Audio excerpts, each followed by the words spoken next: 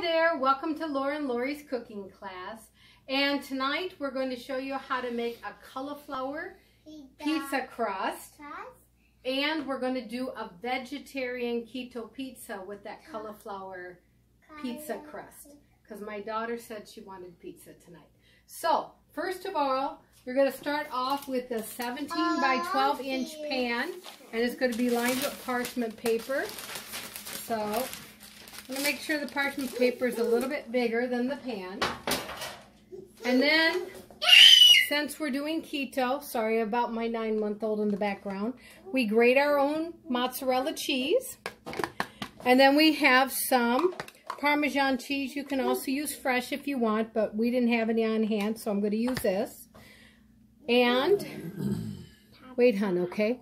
2 large eggs, and we have 2 extra large eggs. This here is going to make the dough along with the cauliflower. And then for our toppings, we're going to use, because we're doing vegetarian, we're going to use spinach. We're going to do black olives. We have an assortment of different colors of peppers. I had one Romano tomato in my refrigerator, and I thought, we'll just throw that on there, so I cut it up. Onion, and then some fresh mushrooms. Seasonings we're going to use are garlic powder, Italian seasoning, and the parsley. Of course, we have our cauliflower. And then for the sauce, there's the sauces you can do whatever you want with, but you want to make sure the carbs are low for keto. I have found that this one here is especially low, and I like this one a lot, and it seems like my friends and family do too. This one is another alternative, a little more easier to find. Or, if you want to go more traditional keto, you can do the homemade marinara sauce. There's several different brands out there, but you want to make sure that your carbs are low and your sugars are very low when you're doing your sauces, okay? Now, let's get cooking. Let's make the crust first. Okay, first we're going to cut up the cauliflower, and I want to show you that you don't have to grate it. You don't have to pulverize it, put it in your blender, your Ninja, or anything like that. I guess you can buy it cut up small. I've never found it in any stores around here, but there's a lady I know in Texas that has her own Facebook page, and she says she buys it already all cut up. So that's great if you can. I'm sure you'll pay a couple more pennies for it, you know, for the convenience. But anyway, I don't mind cutting it up. But anyway, you want to have it about this size. You don't need to have it any smaller. In fact, actually, if you have it smaller, the crust is not going to turn out right. Okay? So about like this. And we're going to use, we're going to do about 3 1/4 cups of this cauliflower, this size. Okay, so this is 3 1/4 cups cut up of cauliflower. And as you can see, look at how much we have left. And I didn't even have a full head because I used a little bit on another recipe. So that's quite a bit. Okay, now we're going to take, and we're going to get some Parmesan cheese here. I'm sorry, mozzarella cheese first. Let's do the mozzarella cheese first. Okay, hon, you want to dump that in there? Yeah, Mom.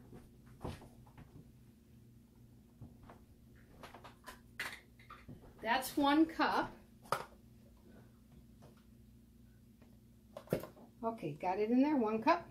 Okay, now put 3/4 of a cup. So a total of 1 3/4 cup of mozzarella.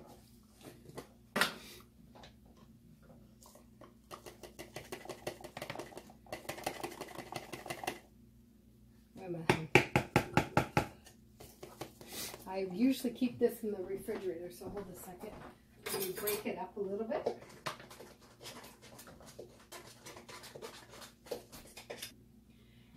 And then 1 cup of the Parmesan cheese. Of course, if you can get fresh, that would be the best. Okay. I'll make it up. Okay, you go ahead and mix it up. And as she's mixing it up, we're going to just sprinkle in some garlic powder. Thank you, Mama. You're welcome. And we're going to sprinkle in some Italian seasoning. Did you? You're welcome. Okay, get those out of the way. Keep mixing it.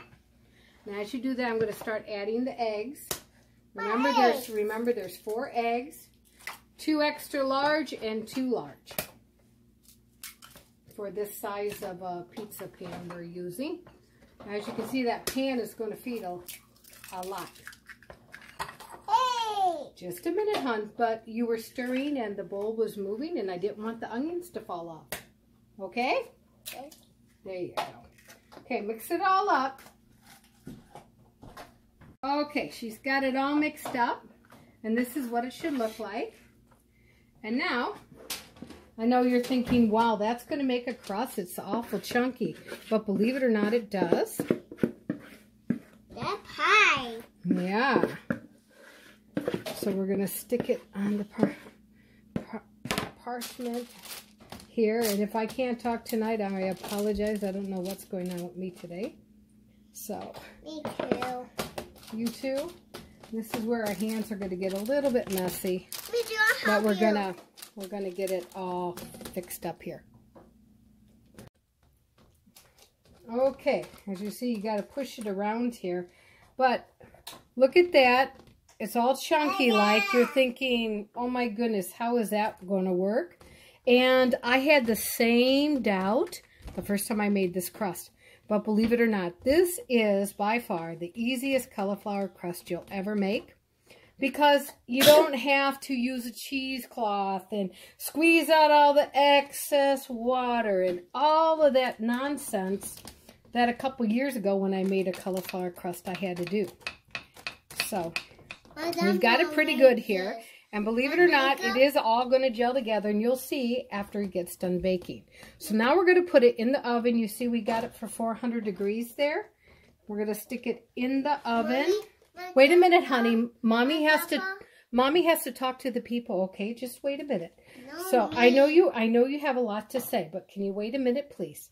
Okay, so we're going to put it at 400 degrees, and we're going to have it for 25 to 30 minutes.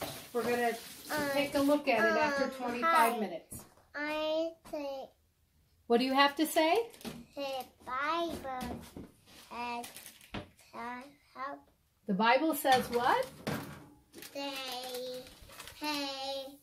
say our die and my grandpa died. Yes, Grandpa did die, but you're going to see him one day in heaven, right? Yeah. Okay, as you can see over here, I'm setting the oven for 25 minutes, and we'll check at 25 minutes. So see you in a few. Cauliflower pizzas in the oven. I just wanted to show you. I like to work consistently. I don't like to have any downtime. So while that was cooking, I decided to make a flathead pizza crust. And I'm going to put this in the freezer for another day when I'm really busy. So if you want to know how to make the fathead pizza crust, please refer to one of my earlier videos on how to make a keto pizza, because the dough that you are looking at right now is in that video. And basically what I did was I fried up some Italian sausage. This time, instead of having it really loose and fine ground, I made it into like little patties. And I am basically going to make a cheese, sausage, and mushroom fathead pizza, and I am going to put it into our freezer.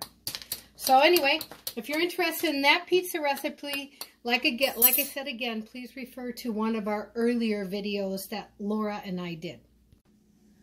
All right, it's been 25 minutes. Our buzzer just rang, and it looks wonderful. See how it gelled all together, even though it looked very choppy, and we were wondering, well, how's that going to work? There you go. Now we're going to put the toppings on. Okay, first we're going to put the sauce. I'll help you. Yep, you're going to help me in a minute put on the spinach. What's that? Now we're going to put the spinach on. And how we're going to do that was we're just going to lay it flat like this. Go ahead, Laura, and start laying it. We're going to put as much as we can on the bottom layer. Okay, now we're going to put on the onions. Just going to sprinkle. Go ahead, hon. Sprinkle.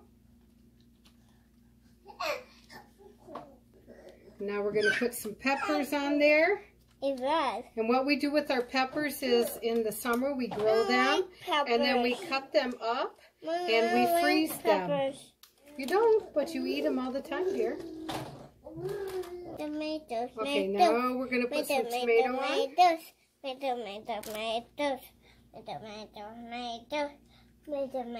That's right. Sing while we're cooking. And now we layer the mushrooms. Mommy, Dad. Mommy, us. Mommy, us, Dad. Yeah. Mommy, us. Daddy, help us. Daddy, help us. Help us. We're going to have black olives and no eating, young lady. No eating. Turn and look at the audience. Say, I shall not eat. I don't eat this. If we have some left over, you can, okay? And now we do the cheese.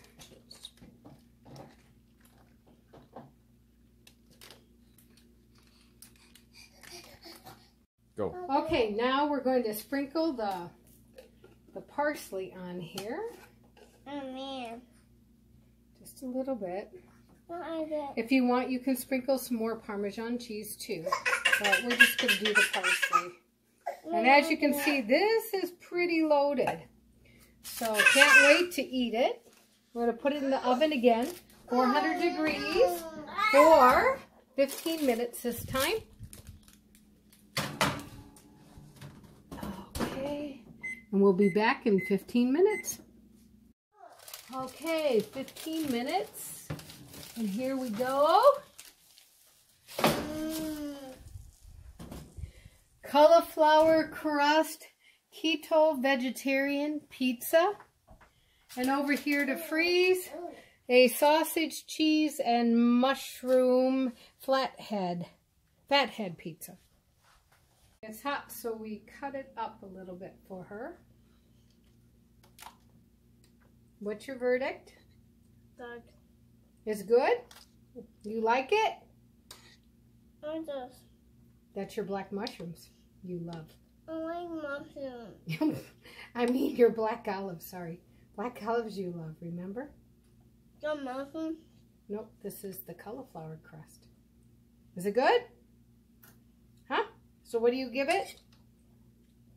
Good. Thumbs up? Do you give it a 2 thumbs up? All right. 2 thumbs up from a 4-year-old. So if you guys try this pizza, let me know if you like it or not. And if you do like it, please share it with all your friends, especially those that are gluten intolerant, keto, or low carb. This is something you can eat and it's easy to make. Until next time, bon appetit. Hi, my name is Laurie and this is Laura. And we have a cooking show called Laurie and Laura. And if you would like to watch our videos, if you could subscribe up here. And if you like what you see, then down here is the links to watch more videos. We hope you like it and are entertained. Have a good day.